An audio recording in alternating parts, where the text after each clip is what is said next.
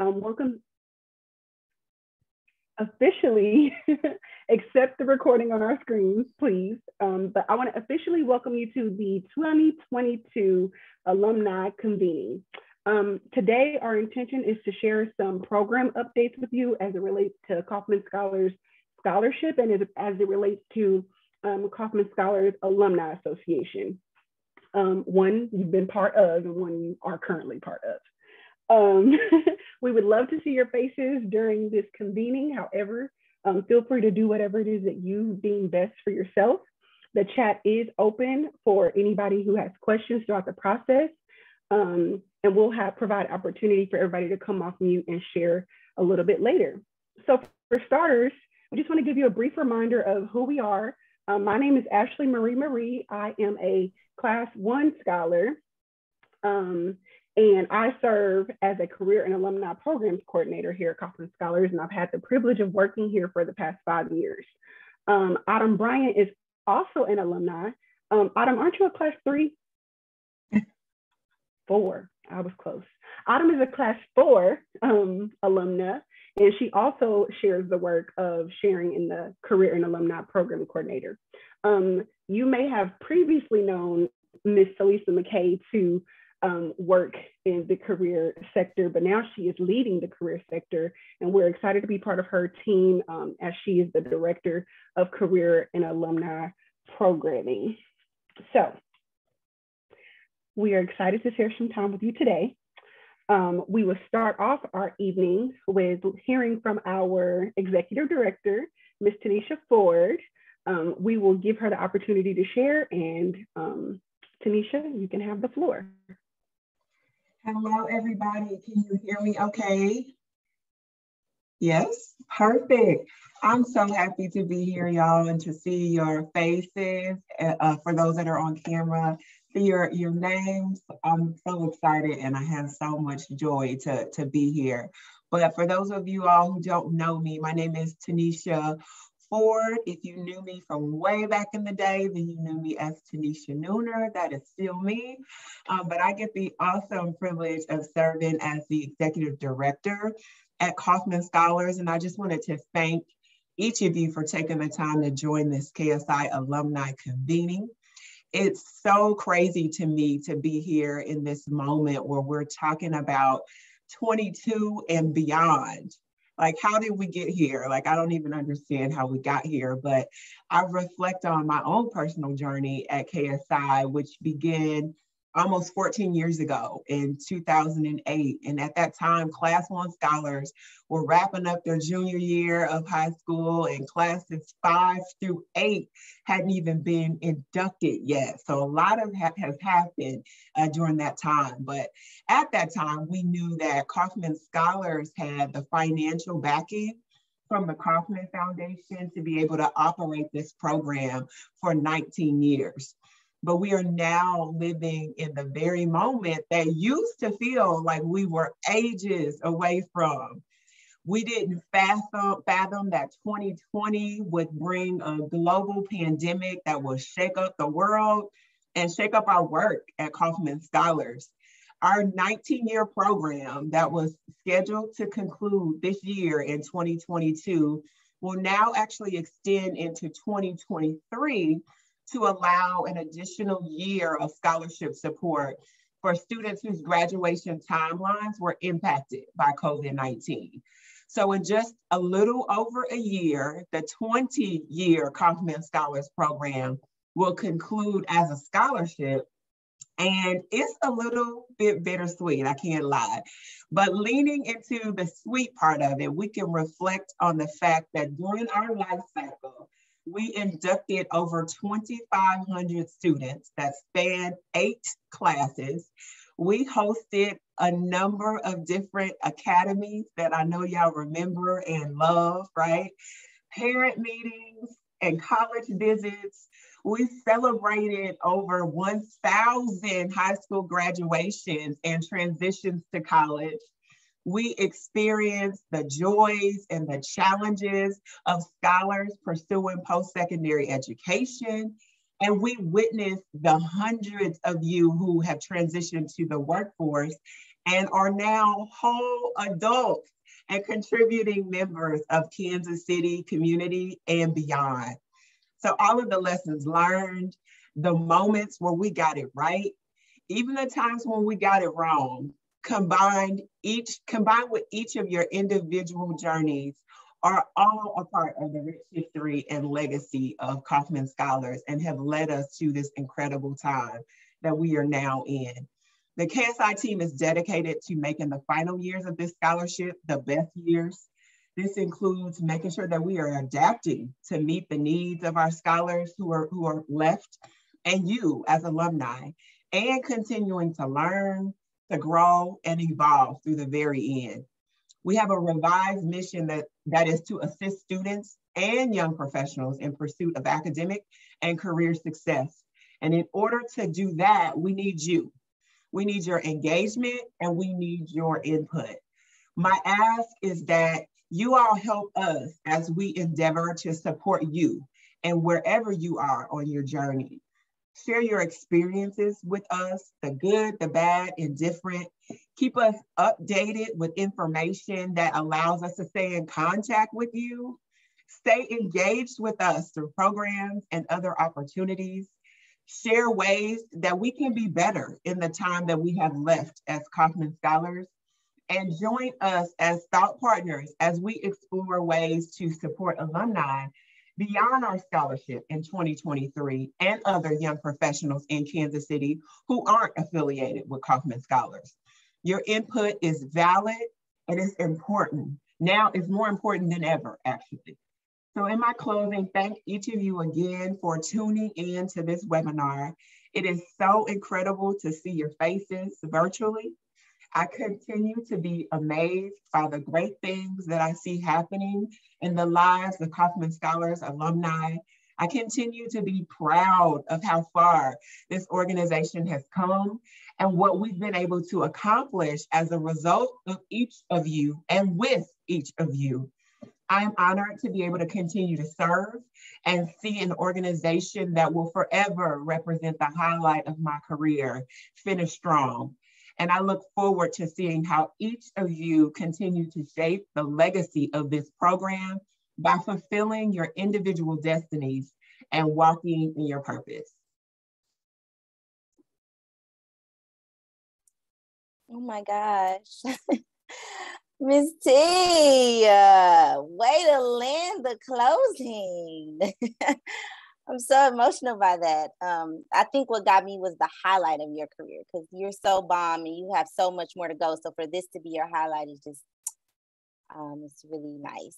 But so thank you so much, Ms. T, for sharing a sweet message with us about your journey with KSI and what you have experienced, what you're looking forward to, and all the emotions that come with it. It's truly been a journey for everybody. I know I just got on the team a little shy of 3 years ago, but I feel like I've been a part of it forever. One, because I'm an alumni, but on the team side of things, I still feel like I've been a part of it forever. So thank you so much for stopping by. We appreciate it. So if you all have any questions that or want to reach out to Ms. T personally, feel free to do that. We are going to roll into kind of our next section of tonight. And so I know Ms. T touched on this just a little bit, and that was kind of like where KSI has been as an organization.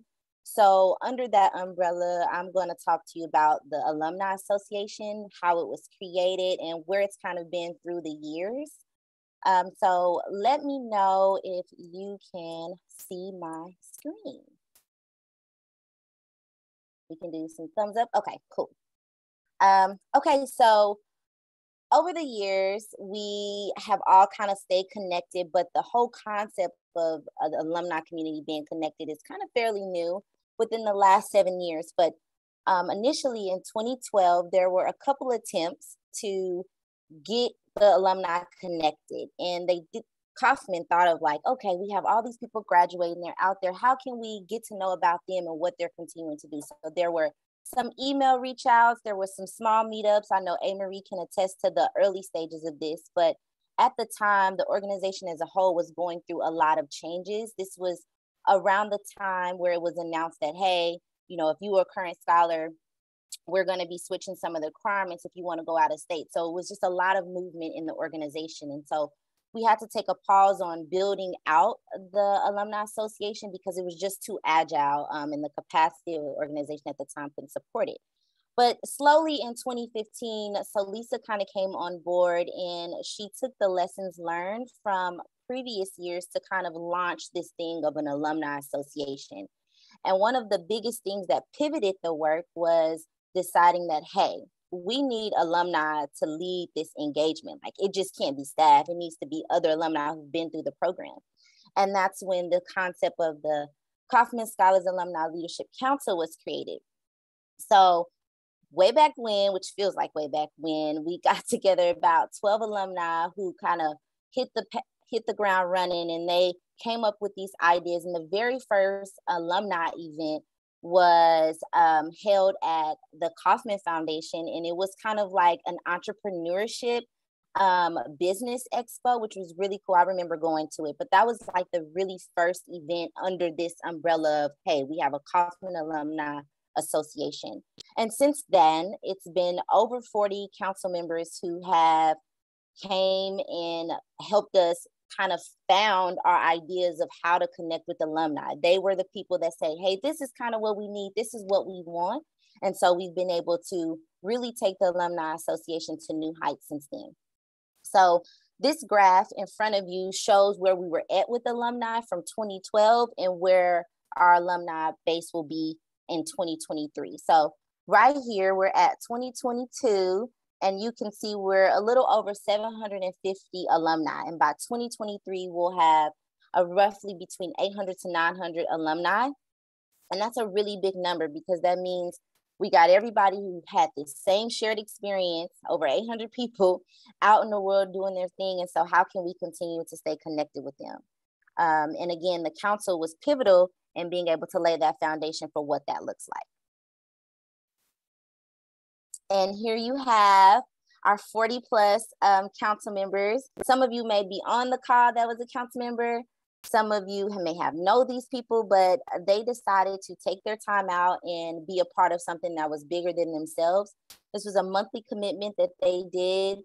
And they're the ones who was the front line of any of the events that you've ever seen in your email newsletters, whether that was a happy hour, whether that was some type of professional development. They were usually the ones who came up with the concept and kind of made that happen. So we just wanted to do a real shout out to them. Okay, and so here are our 4 pillars of engagement. So as I mentioned, the council laid the foundation, and from them, we realized that we need to have pillars that kind of ground us in whatever opportunity, resource, or event that we curate. And so our first pillar is build. And so any event, resource that you see, it's always in the spirit of building community with other KSI alumni, whether that's a happy hour, again, or whether that's a professional development opportunity. And then we have support. So we want to make sure that whatever we're doing is supporting alumni on their journey as professionals and just as young people navigating the world to become better leaders for themselves in their community. And then we have invest. So one of the things we really noticed amongst alumni is that most alumni love giving back, and a lot of them owe that to the fact that they were given through the scholarship program. And so we want to make sure that we're honoring that legacy of Mr. K from being able to provide these opportunities and again, extend that to our local community and beyond. And so an example of when you would have seen that is pre-pandemic, we did quarterly volunteer opportunities. And so one time we did one with Hope Builders, where we partnered with them to help build a ramp for a family to have better access to their home. We've partnered with Children's Mercy to build kind of like hospital kits for children who are waiting at the hospital. They have coloring books, crayons in there. And we did a gamut of other things. But those are the type of ways that we're able to honor the legacy by giving back to our local community. And then lastly, share. This one you'll see across all of the other pillars, because anything that we do is sharing in the legacy of Kauffman Scholars. I mean, it's a really big deal. It has high impact in KC. And so we want to make sure that we are able to highlight that any chance that we get. So those are our 4 pillars of engagement.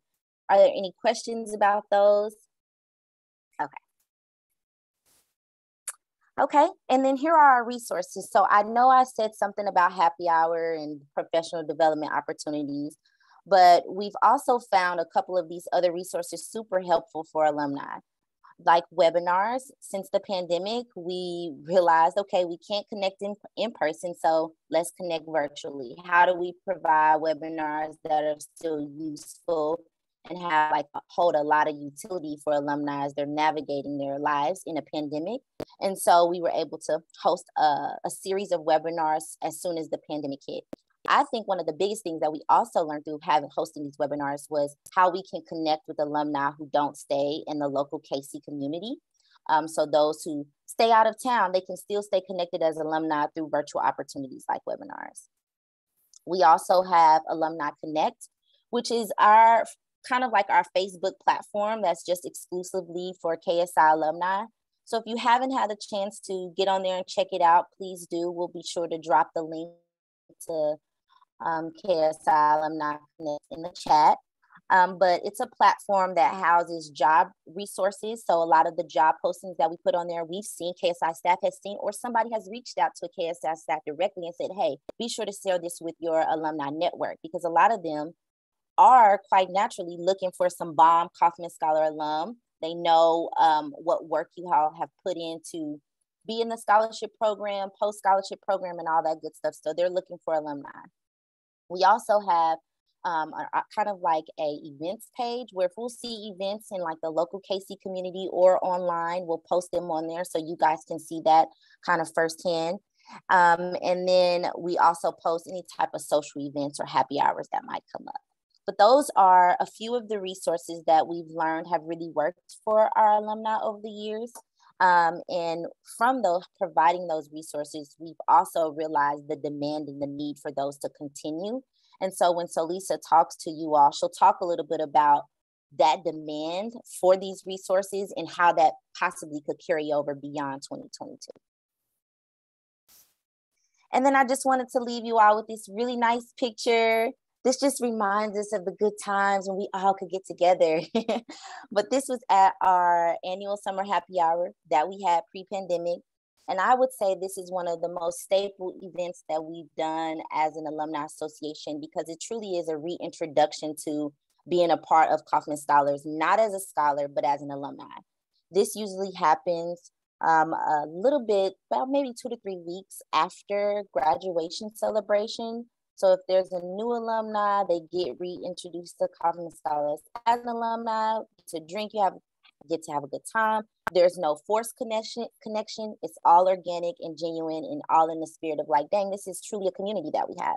So those people on this photo represent where we've been, where we are, and also where we're going, because we've learned so much from them. So with that, I'll let Solisa kind of take us into what's ahead for us for 2022 and beyond.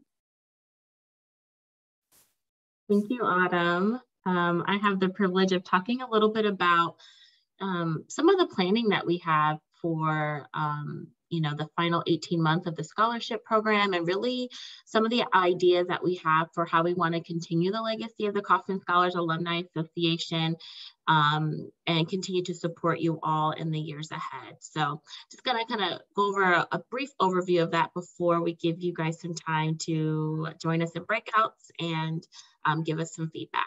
So next slide, if you don't mind. Tanisha did allude to this earlier, but just want to let you guys know some of the inner workings of like what we're doing behind the scenes that you guys may not be aware of. We've been thinking intentionally about what our work looks like overall, how much it's changed over just the 5 to 7 years as our alumni base has grown. So Tanisha mentioned that as an organization, we've actually revised our mission and vision. We realized that a lot of the work that we were doing with our scholars and alumni was a lot more equity driven, and we wanted to make sure that our vision and mission actually fully captured the work that we're doing on the ground and the hope and the work that we aspire to do in the years to come. So wanted to kind of elevate that before we jump into a lot of these things, because at the forefront is that piece of continuing to support young professionals in the pursuit of academic and career success. So what we've been doing since day one. It's what we're passionate about, and it's what we believe that we can offer not only to our alumni, but to Kansas City as a whole. So just wanted to elevate that as those pillars of our work as well. What you'll see on the horizon, I think one of the ideas behind us getting together and convening is that we want to be transparent and be open with the shifts and the changes that are happening on the horizon. So one of the shifts that you guys are going to see later on this year, as we are looking to get closer to 2023 and the ending of the scholarship portion of the program, you will see changes in our KSI staffing support structure. Right now, I think we're a mighty team of 12 or 13. You've seen the changes over the years. I mean, I know when I joined 9 years ago, we were like 40 plus, but like with any organization, we have to adjust with the program, with the offerings that we have. So there'll be more formal communication as we share with the alumni community and with the scholars what that shift in staffing looks like. We're also going to be working on building our social media presence as well.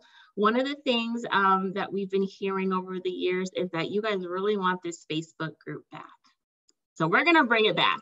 To be honest, it's probably something we should have never got rid of to begin with. We were trying to figure out how we build alumni community in all these different ways, but we definitely now know that social media presence, that online community is super important. So we're going to be really intentional about what that looks like. So wanted to elevate that because you may see us trying to do a little something here and there on Facebook, kind of revise some things. So be on the lookout. And I know people have been wanting it for years because we see it continually in the annual alumni survey, that little box that says, hey, tell us, you know, any other random thoughts you have.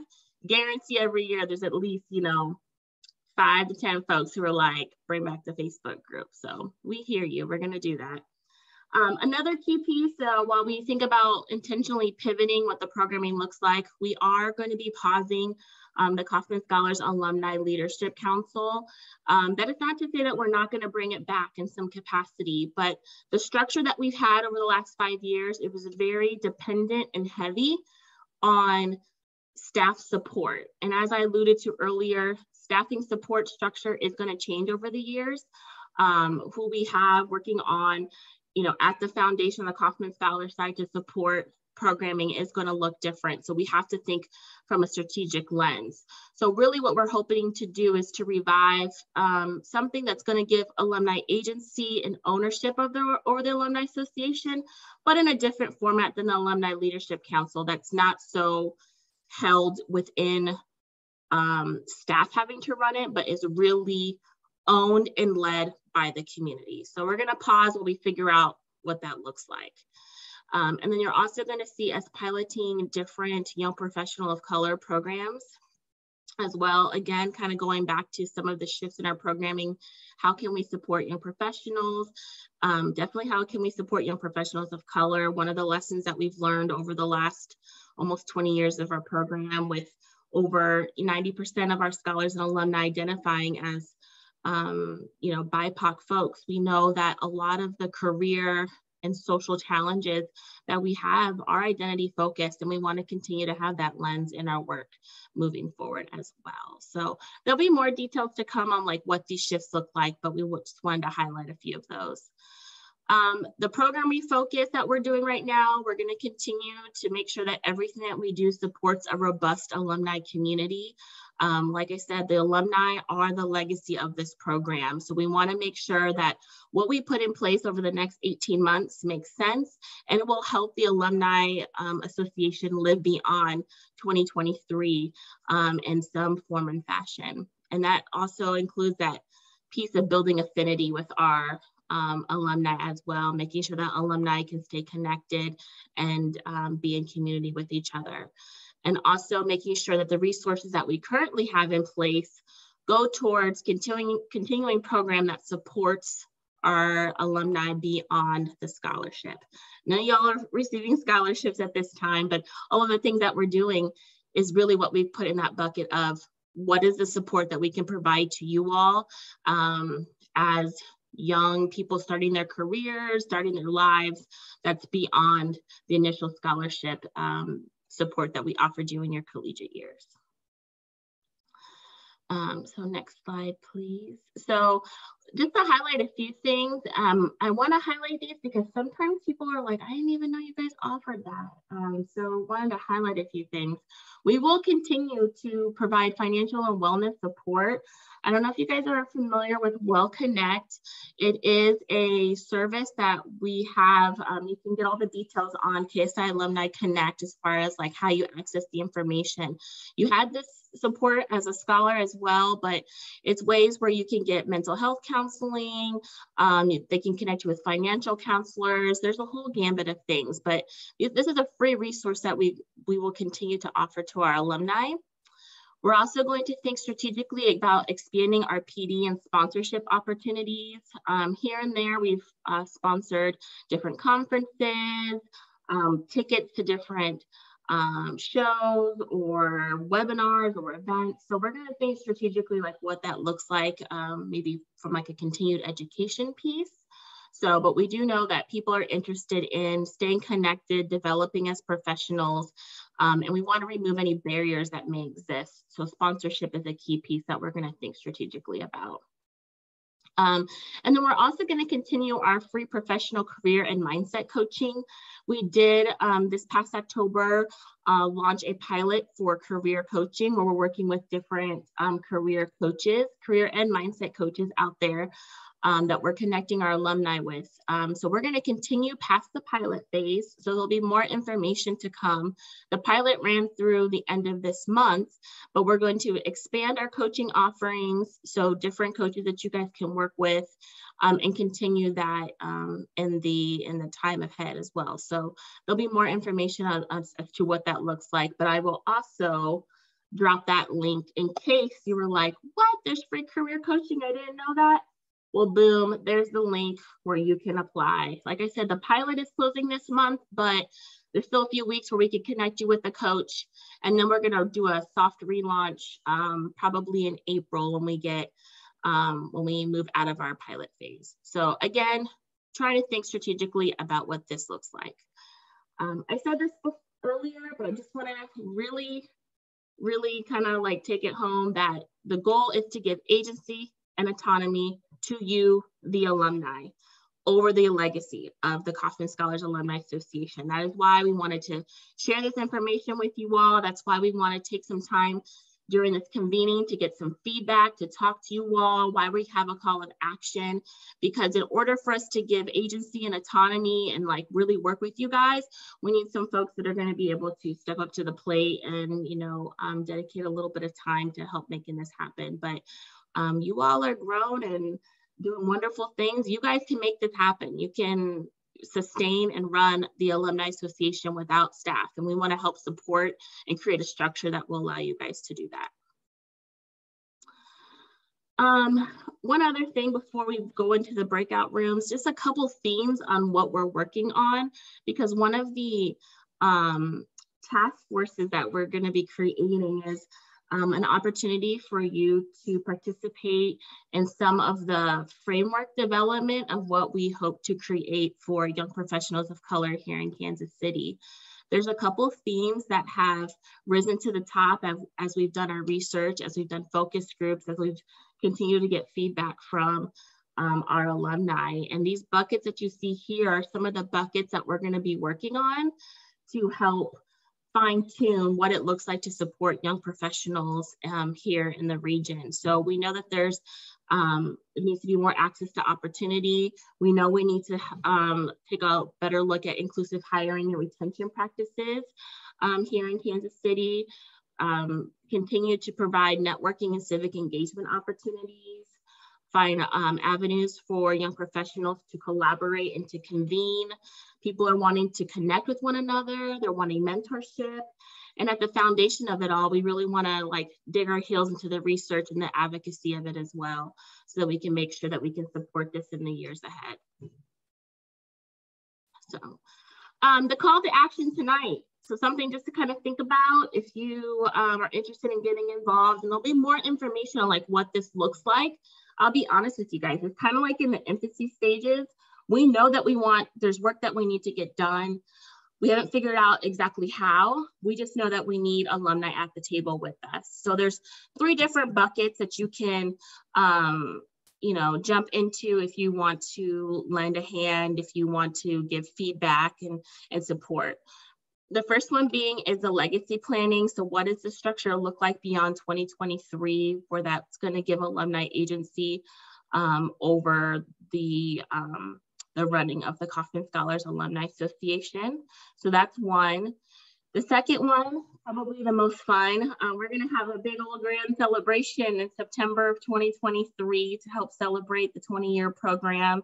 It's going to be a big deal, and we would love to get alumni involved in that planning process. We want to make it special. All scholars and alumni are good, and their families, and are going to be invited. We're talking about like over 1,000 people type of event, and so we would love alumni to be involved in that celebration planning. And because it's going to be such a grand event, we're going to start talking about it this year. So again, if party planning is your thing, we'd love to have you assist us with that. And then also, as we develop the Young Professional of Color program planning framework, we would love for you all to engage in that piece as well, whether that's through focus groups, joining a task force that will help us really create a framework that is supportive to young professionals of color in Kansas City. So with that being said, just something to kind of think about. And Ashley Marie is going to talk a little bit about our small groups that we are going to set up for you all. Yes, so this piece is crucial because not only is it an opportunity for us to connect with one another, I think this is an opportunity for us to get some feedback, bounce some ideas off of each other. Both myself and Autumn will be in the breakout sessions with you all to kind of just help keep the temperature going on the conversation. We'll have 15 minutes to connect, and then we will proceed. So Autumn will share with us the prompts. You can answer, I would say that you all can maybe start with choosing one, and then if time permits, go ahead and answer the rest, and then we'll join in the big room after 15 minutes. Sound cool?